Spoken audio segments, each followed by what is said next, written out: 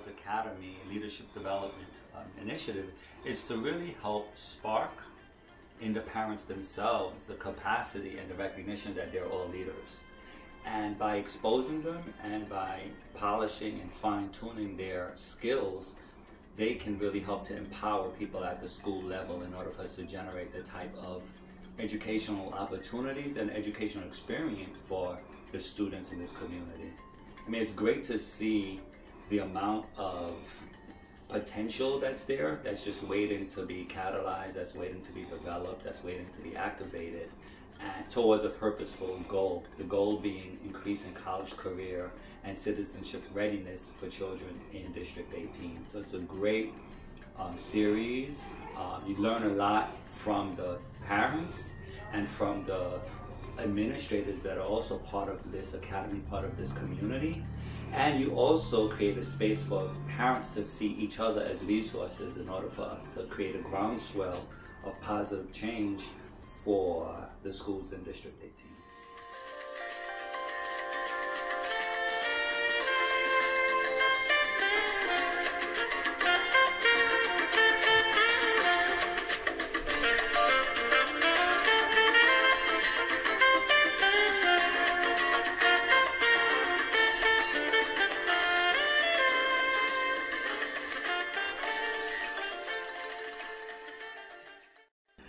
Well, the series in and of itself is designed to increase parental engagement, and it's a three-pronged approach by ensuring that those of us who are leaders within the district have a common understanding of our roles and our responsibilities toward influencing opportunities and access for all students across the district, but also becoming the gatekeepers for the work that we can do to ensure that we are strengthening parent engagement, parent voice, as well as parent activism.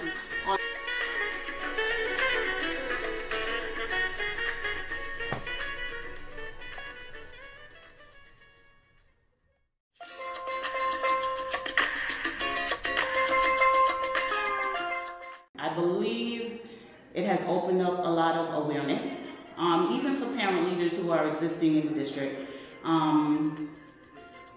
They're getting a different take and a different look on how communication should be taking place, about the relationship building piece. I also feel that it's empowering, which I know was one of the intentions in the first place of this particular, form of workshop. And we're walking away, I think, with a little bit more knowledge of how we should be interacting in school, in terms of a president feeling and being a leader, and school administration being the leadership in the building.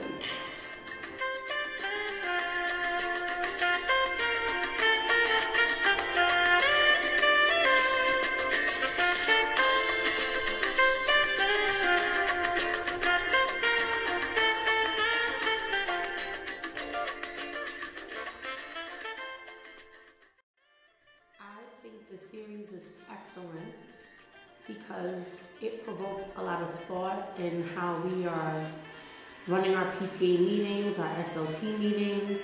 What are we doing to help our parents to be more engaged and involved, and how we can be more instrumental as parent leaders in making our schools better academically and socially for our students and our parents. I think, personally for me, I feel like it's very informative, especially if you're not too sure where to begin to get help. It helps you to push to find the resources that could help out your school and your district, the community itself. So.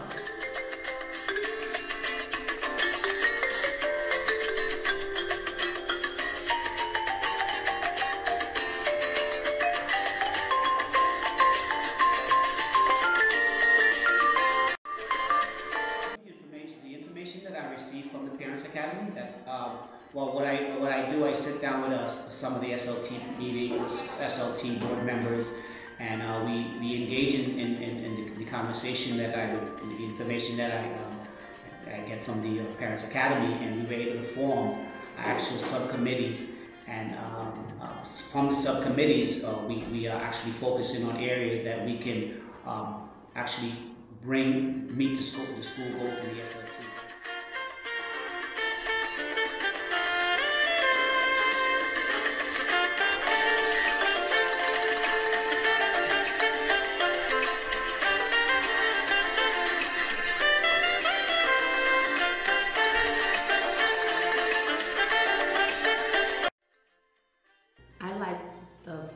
Day, which help us to, like, people know that you're involved in your school and you are part of the PTA, but helping them to understand the why from the inside out. The whole trust piece that we spoke about, the things that we could do differently, the things where we want to go from here, like having the kids do better in middle school, do better in the testing, create some programs that would help them. That really, you know, it was for me. Trust kind of stand with me, because to work with the family and the children, if there is not trust between you, the educator, and the children, because I mostly speak to the children, so they know that my door is open to them for the entire time that I'm there. So any issues they have going on, they know we build that trust, so they could come to me and we could talk anything in my room, which is a safe place. They could let out. Trust. You see this little green thing on the bottom? I'm gonna ask a volunteer to read where it says trust everyone works. Does anyone see it? Let me demo. You wanna read it? Okay, go. Everyone works towards the shared goal of improving student outcomes, preparing students for success in school and beyond. Across the school community, there is respect. School staff, parents, students, and administrators value each other.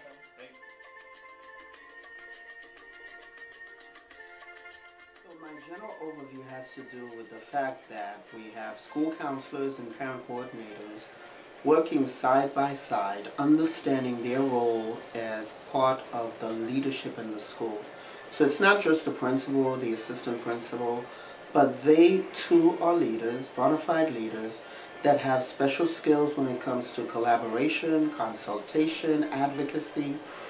Those are essential elements that before these meetings taken for granted. And so parent coordinators work by themselves and silos, as well as school counselors, but for the first time we bring these two individuals together to collaborate and to share in their one vision of what it is that needs to happen with students for the first time, because school counselors and parent coordinators, while they may be in a school, didn't necessarily mean that they work together in that school. And so bringing them together meant that they are now establishing a shared vision as far as what they would like to see, and to collaborate with one another so that they capitalize on each other's strengths rather than focusing on the challenges. With the parent coordinating guidance council series, it brings us together, because whether it's elementary school or middle school or even high school,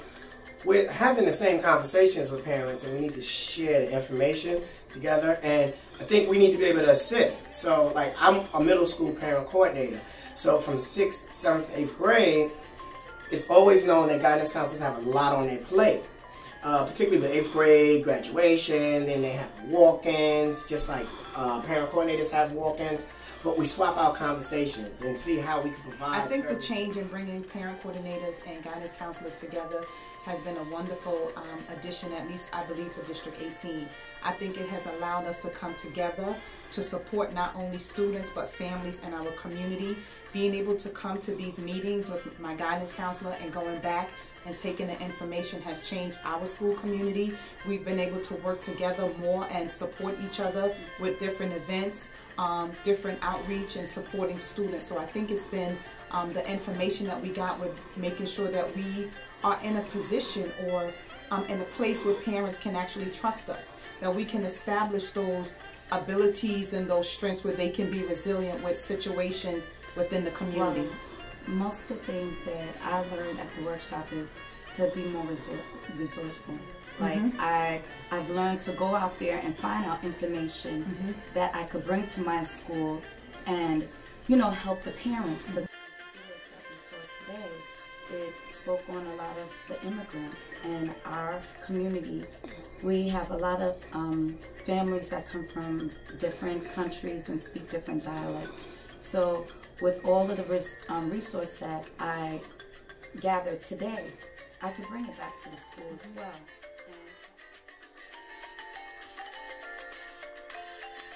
So each member of the academy comes to the table with a wealth of knowledge and experience, some questions as well as solutions.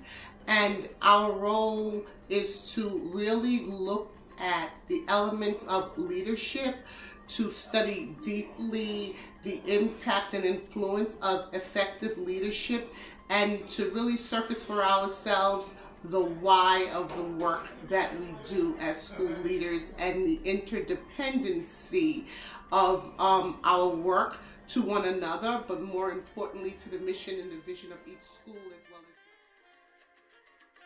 This is shifting our thinking to say, listen, you got two students, you got two different methods of learning. Exactly. Let's encourage them. And we just have to bring this back to our children because their lives are at stake. The important part is the ability to listen. Up there. So there's potential for all of our kids. A couple of months ago, I met with a student, and he did an artwork, and it's profound that I actually get to say this today. In the artwork, it was literally a casket, and the casket said, "Here lies potential." And I thought that was so powerful. So many of our kids have potential, but they are dying. And I'm not talking about a physical death. I'm talking about an intelligent death, a spiritual and emotional death, and it can no longer continue to be that way. Or else why are we here? Have a blessed day.